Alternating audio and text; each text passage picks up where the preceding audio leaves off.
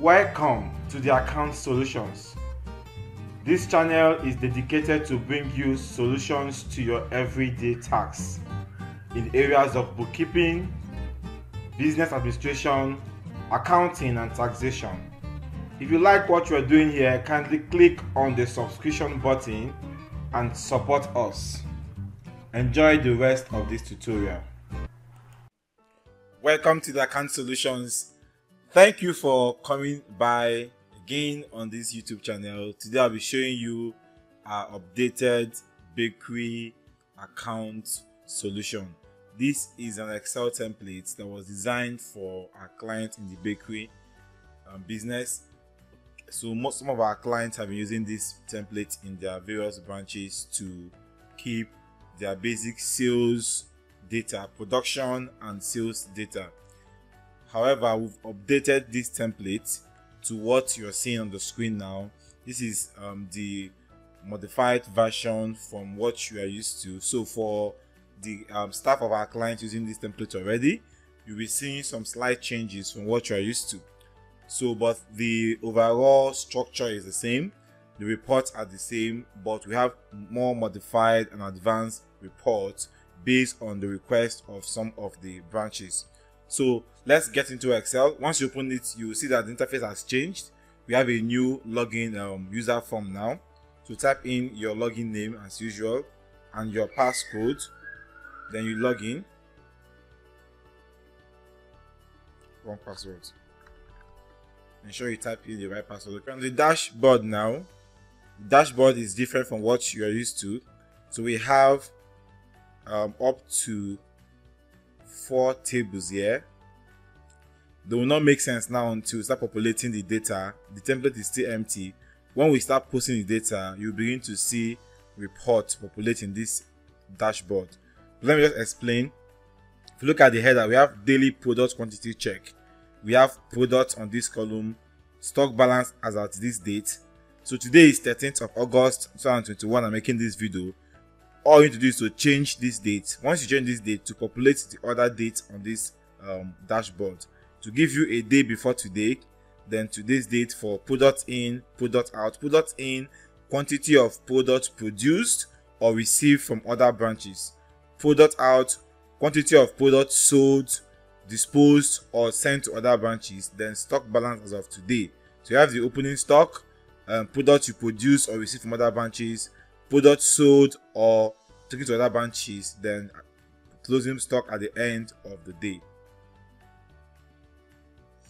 Then if you move further to your right, we have daily total sales amount, we have sales figures, auction sales figures, and the amount of product in value sent to other branches. We have total amount received for that particular day. Then we now have, remember this day is based on what you type here and the week you select from this place. You need to type a date to view the report for that particular day and the week. Move further down to your right, we have weekly product quantity check.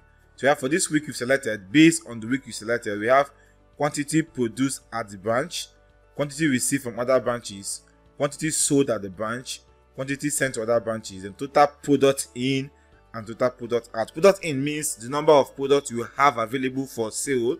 That's finished product. Finished product, your bread, your chin-chin, your snacks, your donuts, those are your products. We don't have raw materials in this template. We now have total product out, quantity of product you sold or issued at a particular day.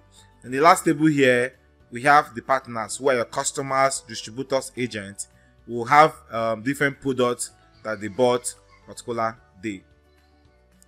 So let's go first to the setup. Click on setup tables. So we have some setup here. On my far right, we have the transaction tables, we have production sales.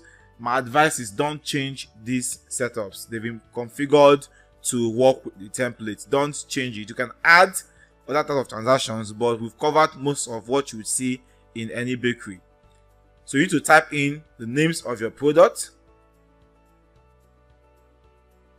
and the short names. So we use the short names to post. So I assume my product name is King's Way High Loaf. The short name will be King's Loaf, for example. Unit price will be 500 in Naira. Then maybe cottage can be 600. Cottage means how many loaves of bread will a bag of flour produce for this product? How many loaves of bread with a bag of flour produce for this product? So you can just populate, other products down here. Then the names is very important. Names of your partners. I could have first name Cynthia Black, can be a distributor. We have Jenny White, can be a salesperson. So just type in all the names of your distributors, agents, employees, accountants, supervisors, whoever will be using this template, whoever will be having their names appear on this template when we start posting, put in their names here. So I'll just pause the video. I'll go ahead and populate all the names of my product and my partners. You can do the same. Pause the video, open the template, populate all the names of your product. Alright, welcome back. You can see from my screen I've populated my product names, the product IDs or short names, unit price for each product, then cottage. You can always come back and change the unit price for your product, okay, to have the updated unit price when the prices change.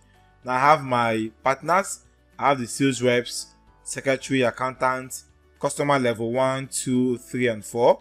I've explained customer levels in 2 other videos on bakery products. We have the first video on our bakery template. You can look at that video. The link is shared below this video. We have another template for those staff, the sales reps. Now these are 2 templates we give to our clients in bakery business. We have one they use for the sales reps who issue receipts to the customers as front desk. We now have the one that the account clerk or account secretary uses to maintain control of whatever was produced and sold at the particular day. So the one I'm showing you now is the one for the account clerk or bookkeeper to keep records of the bakery.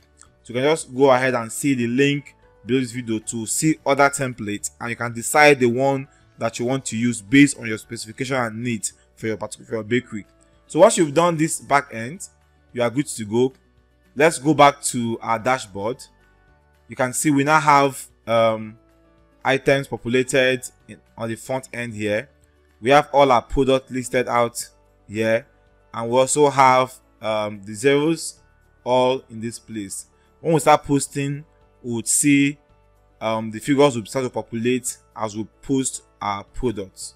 So let's go to user interface and start to post our transactions. So the first thing you need to do is to post all your productions or all the products you receive from other branches. Ensure you post them in to have what you want to sell. Of course, this is not the point of sales person. So most times the account clerk is posting this at the end of the day. It doesn't really matter if they post production before sales, but if you want to check the stock balance, you must post in production before you post in sales. So select your sales group. Sales group are categories of people who come in to buy your products from your bakery. We have the agents, distributors, drivers. If you have a system where drivers take the bread to different locations and sell or supply there. We have working consumers, those who come into your bakery and buy. We have supervisors, accounts, departments, salespeople, general factory workers can want to buy from the front desk. So let's start from supervisors. I'm looking at the control book now. So production date was, let's use 8th of August 21. Now sales date, like I explained in the other video, if you are recording production, then sales date becomes the same thing as the production date because you're not making any sales yet. Then we have the shift date, if it's a night shift or a day shift. For some bakery, they present night shift with the day the night shift began and the date ended. So this assumes a night shift. So I'll start from 07/08. This is 7th of August /8th of August /August, which is the month /21. So please, if you adopt this method, please stick to it. You can see once I typed in this shift date, the shift turned to night. because the system recognizes that this is not a normal date. So if I type a normal date here, 8th of August 21, it turns to day, because it says this is a normal day shift. So you can just type in the date you want to use here. If you're using a shift, remember 07/08/08/21. Please maintain this format of shift date if it's a night shift, and it will give you shift. The name of party, who is the supervisor that received the product, or who issued the product from the control or production unit. You select the name of the supervisor. So in this case, supervisor that issued this product, floral salt. Then transaction type is production. Stock movement type is product in. That means you are receiving product into finished goods department or into packaging. So it becomes your product in when you receive those products. Then the week is second week or the first week of August. You scroll down. Second week of August. Then we are done with these headings. You now come to the product. How many products did you produce that day? So I'll pick all of them. So you type in the production number or packaging number or docket. So that's the docket that the production unit issued to the packaging unit. Put the numbers here. It could be any number on the docket. Just type in there. So if they are the same production batch, you just type in the same number for all the cells.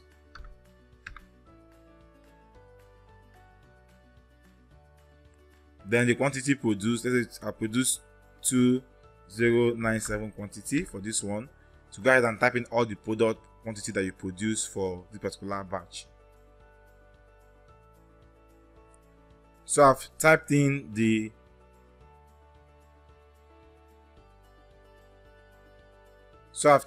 receipt. So I've typed in the docket number or production number or control number for this batch and the quantity of bread or snacks that are produced. What is left here is number of bags. How many bags of flour did I use to produce this number of bread or products? You need to type in the bags of flour that was used. So let's assume I used 3 here or 5 here. You need to type all of them. So I've now typed in the bags of flour that were used to produce this quantity. This sales receipt number, leave them vacant, is for when you are making sales. Unit price, leave them vacant when you are making sales. Once this is okay, everything is good to go, I'll click on post. There's a control question. Are you sure these entries are correct? I am sure. I'm not sure. I will click on no, but I'm sure yes. Your entry have been posted. Okay. And we are good to go. The interface will just clear out, waiting for you to propose another posting. But let's check what we've done so far. Go back to your dashboard. You can see today is 13th of August. This production we posted was for 8th of August. So as of 12th of August, this was our stock balance. You can see them on this column. As of today, that is 13th. Nothing is here. So we'll post production for today. They will come in under product in. You can see our balance for today, end of today, is the same quantity. Okay, that's what we'll have for today. Let's change this to week 2. Week 2, you can see the balances in week 2. For sales amount, nothing yet. Weekly product quantity check. Quantity produced in the branch. Look at what we have at the branch production. Now, based on week 2 chosen, the highest product was produced was AW sliced rolls. We produced 3,996 quantity of that product.